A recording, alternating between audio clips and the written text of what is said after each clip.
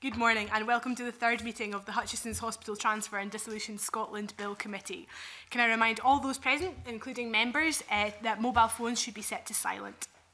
Agenda item 1 is a decision on whether to consider the draft preliminary stage report in private at our future meetings. I'll ask colleagues if they're agreeable to that. Agree. Thank you.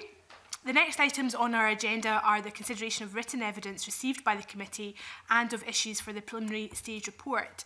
At our last meeting, we agreed to take these discussions in private.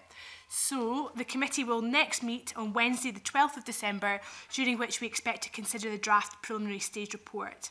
That means that the public business of this committee is now concluded and we move to private session. We will suspend briefly to allow any members of the public or officials to leave the room.